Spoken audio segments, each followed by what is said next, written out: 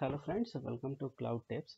Today we are going to talk about user authentication in Azure Active Directory, user manage and role-based access control. I mean how to provide or privilege or grants to roles to any user. Let's first try to log into Azure portal using your administrator account. So like I have already did, you have to go to portal.azure.com and provide your administrator username and password to log into your Azure portal. Once you log in, let's spend some time and talk about user authentication. So when I talk about the user authentication, so I mean the interactive logon. So interactive logon means physical user can provide their username and password and try to log in. This is not a silent login. This is not the system initiated login. And such kind of user can be in Azure cloud, or we can say on premises.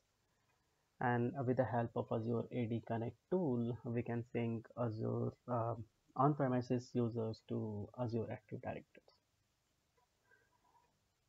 And using the help of role-based access control, we can grant some roles, or we can revoke roles to users.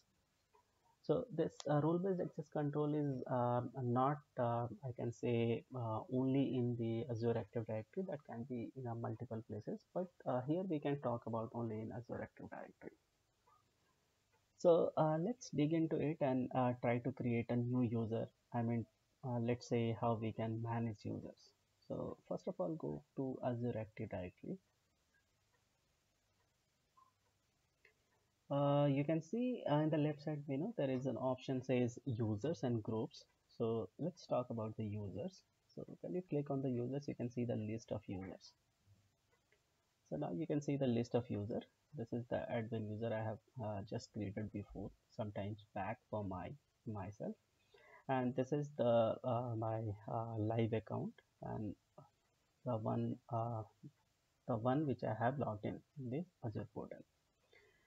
And this is my administrator account. Since I'm logged in the administrator account, I can see the multiple options here that is enabled for me. In fact, every option is enabled. If I select this user, I can see the other options are also enabled. So what all options are? The first of all, there is an option says new user, guest users. I can do a bulk operation like bulk create, bulk invite and all. There is an option says reset password. Anytime I can log in and I can reset my password. If I wanted to enable a multi-factor authentication for any user, let's say I wanted to enable a multi-factor authentication for this admin user, I can select this and I can go to enable the multi-factor authentication for this user. I have already created multi-factor authentication video. You can check my videos list. I can also say delete user, and this is just a column list option that I am seeing here. So let's say let's do one thing. Let's delete this user and I will create a new user with the same name so that it won't confuse myself or anybody. So let's say and delete users. So delete users is very quick, but still I wanted to show you something. If that is be in the cache, so let's refresh the screen and let's say if that is gone completely. So you can see this is not gone completely. So what I can say is I can go to deleted users. I can see there is nothing. Let's go back. It's taking some time. There might be the cache issue in Azure portal. Sometimes it takes time to remove the deleted users. So let's do one more time. Let's see what is happening here. Let's do a hard refresh, Control plus F5, and we can see if that is gone or not. If not, we'll try to log in again. So it is not removing for me. So let's close this browser and try to open Mozilla one more time. And let's go to portal.azure.com.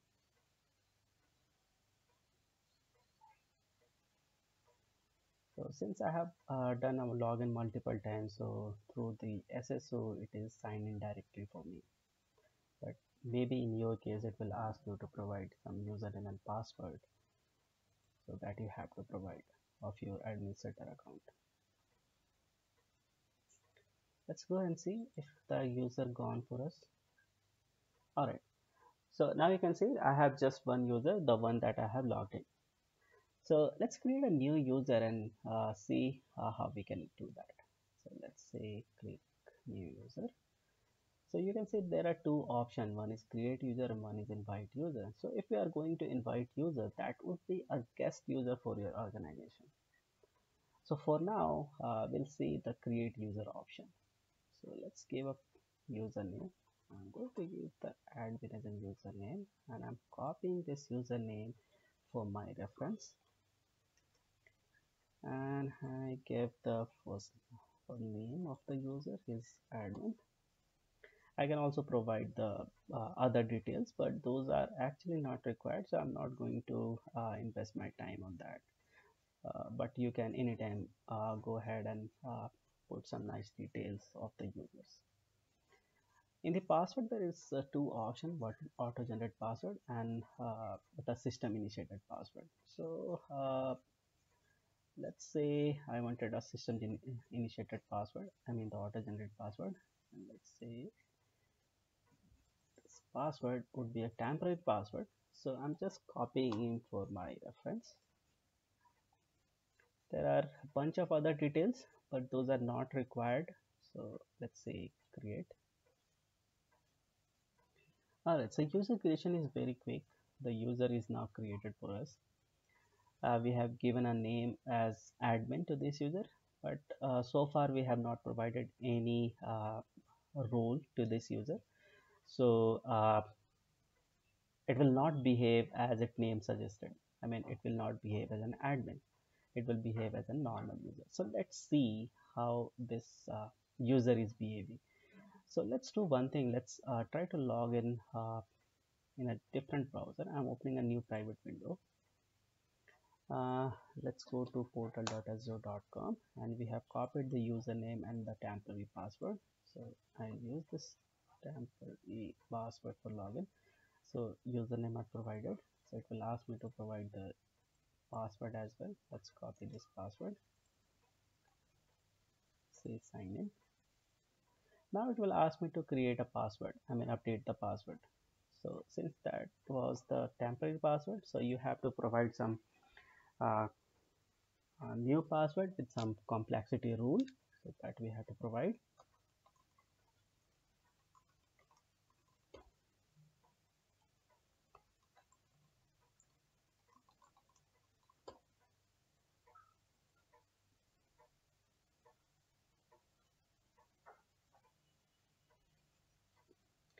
Now the confirmation is saying I wanted to stay signed in with this user in the portal.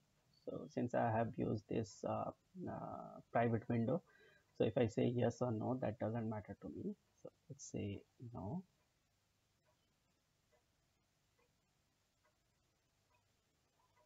Alright, so now I have logged in with my newly created user. So let's go and see how it behaves in Azure Active Directory. Let's search the Azure Active Directory. There it is.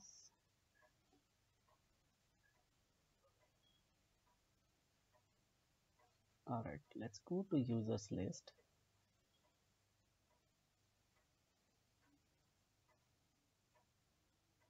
Okay, now the newly created user can see the list of users, though we can see here, but it cannot create a new user. But it can actually create a new guest user. It can do the bulk operation, but only invite, not create. It cannot do the multi-factor authentication. It cannot go for deleting the user, but it can reset their own password. So these are such an example of restriction of the normal user. So let's do one thing. Let's try to create or provide some role to newly created user, and we can see after providing access, how it will behave. So for that, we have to log in back to our administrator account. So let's go ahead and close this browser and switch back to the browser where I have already logged in with my administrator account. And what we can do is we can go to users detail. I can select this, and inside that I can see a bunch of information of the user that we have not filled yet, but anytime you can go and say edit and you can provide some nice details too about this user. But for now, we wanted to provide some access to this user. So let's go and say assigned roles.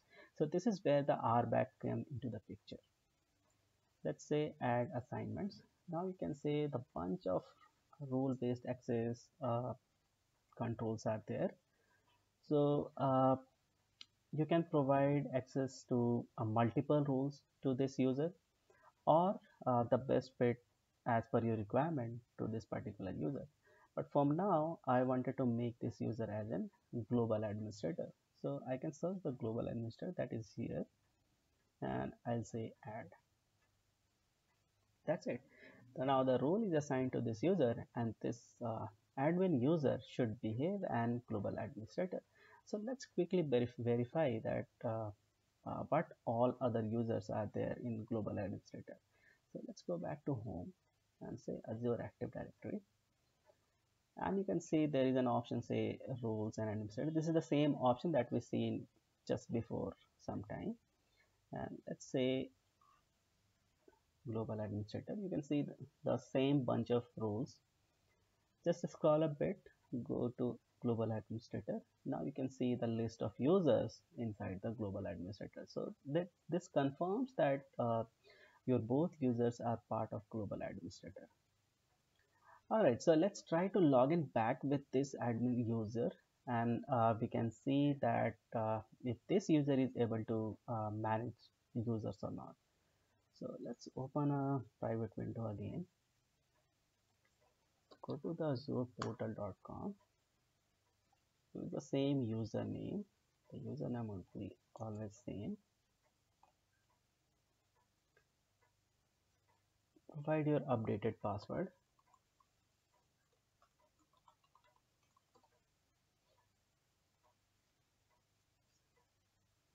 Let's say no.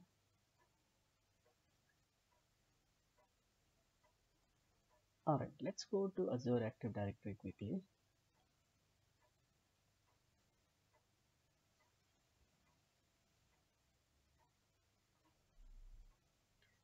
Go to users list. There you go. Now you can see the new user option is enabled, and the other options are also enabled, like I can do a bulk operation. All the options are enabled. Multi-factor authentication is enabled. So I can do all the operations that what I can do with my live account. So this is how we can provide our roles to any user. If you want, we can remove the roles from of the any user if you have administrator role. And this is how we can manage users and using Azure Active Directory. So that's it guys from this demo, and hope you like and enjoy this video. Please subscribe and support uh, so that I can provide a different kind of Azure resources options to you guys. And please comment if you need any specific topic to cover. Thank you so much for your time.